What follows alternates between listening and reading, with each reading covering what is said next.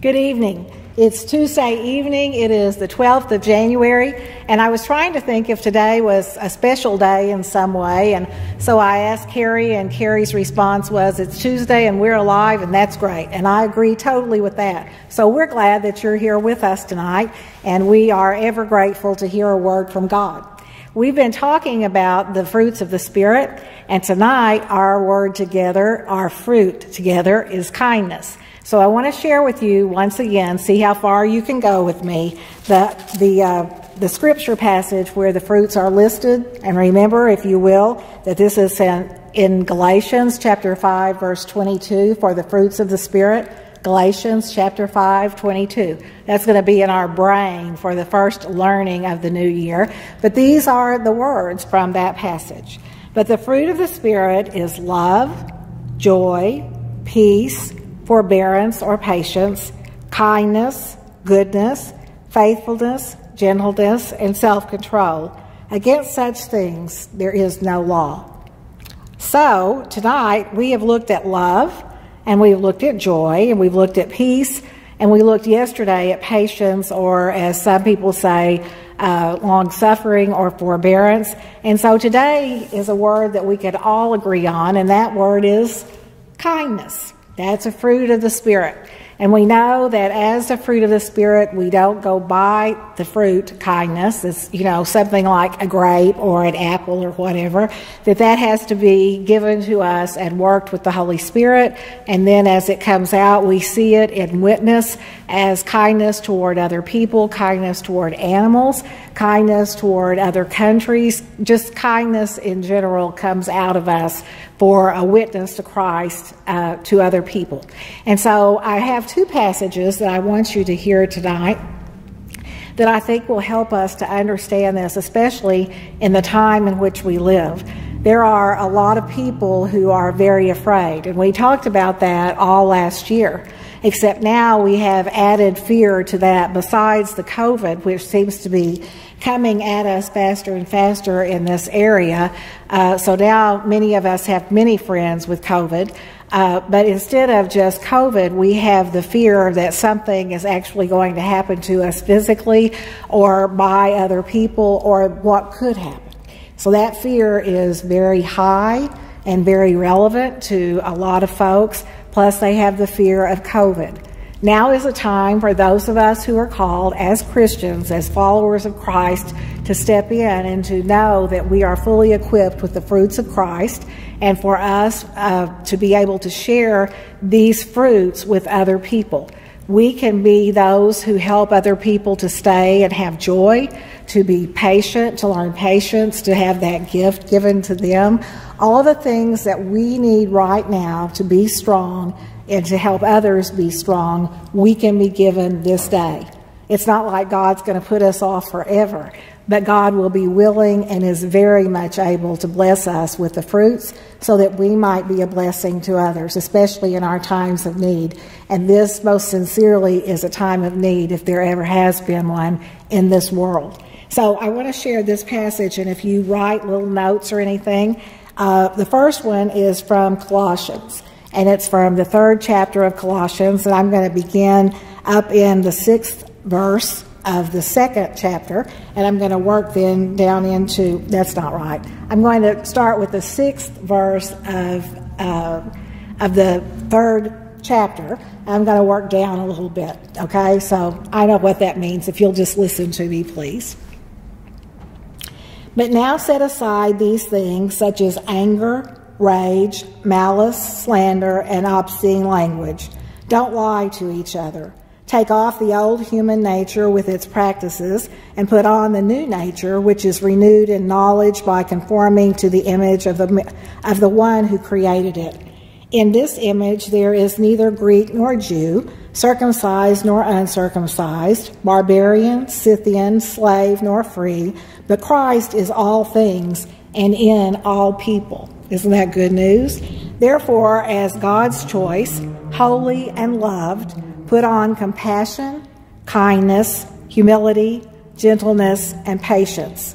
But tolerant with each other, and if someone has a complaint against anyone, forgive each other. As the Lord forgave you, so also you must forgive each other. And over all these things put on love, which is the perfect bond of unity. The peace of Christ must control your hearts, a peace into which you were called, and you were called into one body. And be thankful for people. The word of Christ must live in you richly. Teach and give each other all of this wisdom by singing psalms, hymns, and spiritual songs. Sing to God with gratitude in your hearts, and whatever you do, whether in speech or in action, do it with the name of the love of Jesus, and give thanks to God the Father through all of this. This is a good word for us. It's a good word for us tonight because it talks to us about exactly what it is that we are to give up.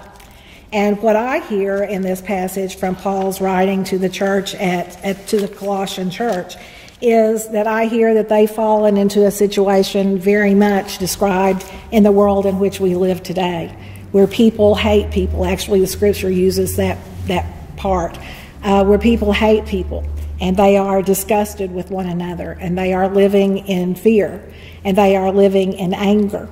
And one of the things that, as Paul writes to them, he addresses that completely. He doesn't walk away from it. He doesn't act like it isn't happening, but he acknowledges that, in fact, it is happening.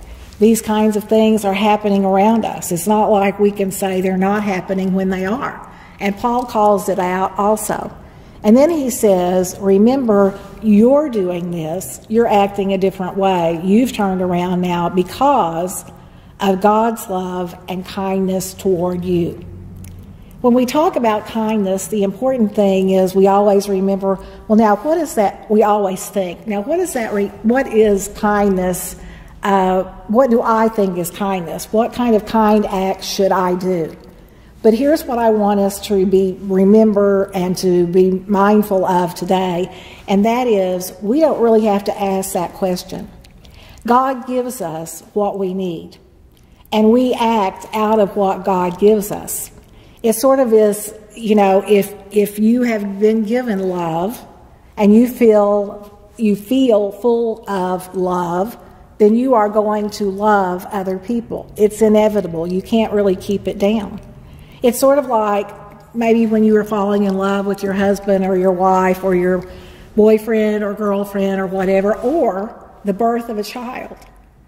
And I can still remember when they handed me both Robert and Mark, but I remember it happening. It was in two different ways, but I remember both how this happened and how I felt. And I can remember when they brought Robert into me, and I had a really bad struggle. I'd had a C-section, and they didn't think that Robert was going to live, and it was just a very scary period of time. But what immediately came out of me, even though I had been very fearful, what immediately came out of me was this overwhelming love and this need to take care of this child, to make sure that everyone was kind to him, to make sure that he was safe. And of course, I felt like I was the only one who could do that. That's kind of the way mothers get to be sometimes, but it's essential. It's who we are as we've been gifted that through Christ.